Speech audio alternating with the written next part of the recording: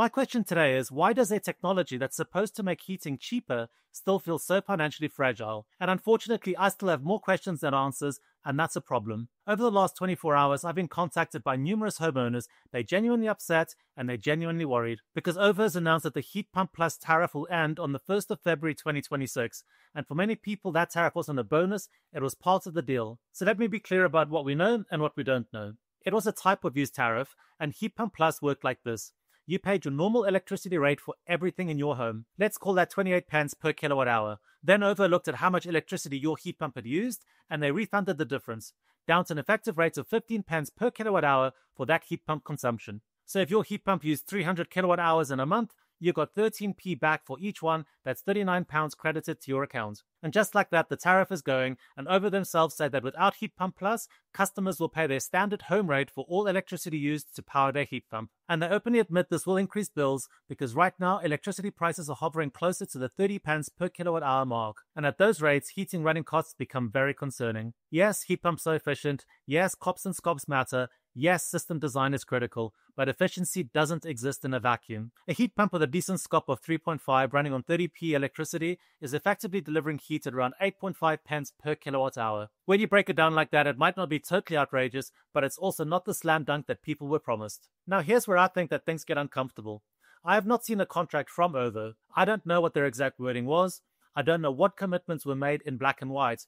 And I don't know whether Heat Pump Plus was clearly framed as temporary or quietly implied to be enduring. And I think that matters greatly because OVO didn't just supply electricity, they sold heat pump installations which run on electricity, which I think raises some very serious questions. Did OVO or its installation partners present lifetime costs when selling those systems, or just first-year operating costs? Did they include Heat Pump Plus in any payback calculations, any affordability modeling, and any comparisons against gas? And perhaps most crucially, was it made abundantly clear that this discounted tariff could be withdrawn? If the answer to that last question is no, then homeowners are right to feel uneasy, because if a purchase decision was made on the belief that Heat Pump Plus would endure, that belief didn't come from nowhere. And just to be clear, I'm not making any accusations here, I'm just asking questions. So if you're a homeowner who bought a heat pump through OVO, and you were shown running cost estimates, payback figures, or lifetime cost projections, please get in touch or leave a comment below. So this whole thing is a developing picture, and zooming out, this isn't just about OVO.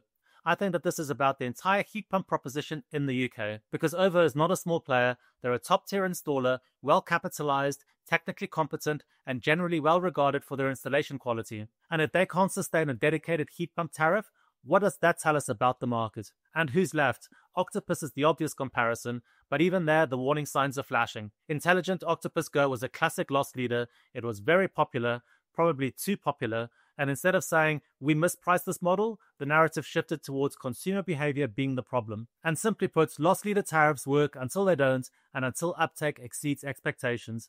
And when they fail, homeowners are left holding the risk again. And this is the structural issue that no one wants to talk about.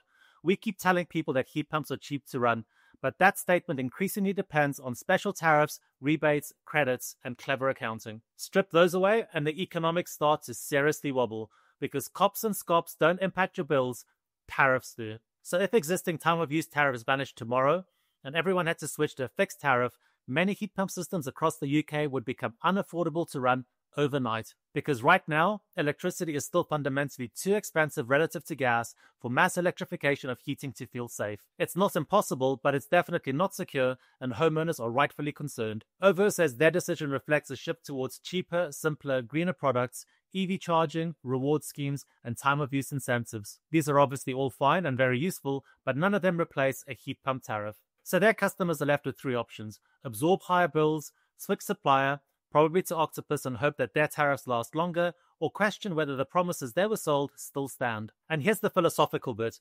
If electrification of heating is to succeed, it cannot rely on temporary incentives and fragile tariffs.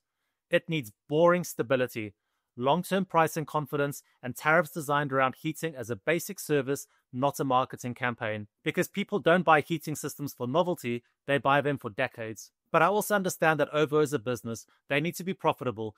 That's not controversial here, but this decision shines a light on something bigger. If the numbers don't work for suppliers, and they don't work for homeowners, then the problem isn't individual behavior, it's market design. And until electricity pricing is restructured in a serious, systematic way for heat pumps, we will keep having this conversation again and again and again. So if you have any documents, contracts, or examples of how Heat Pump Plus was presented to you, please reach out, drop me a comment below, email me, or head over to our forums, because the future of heating can't be built on disappearing small print.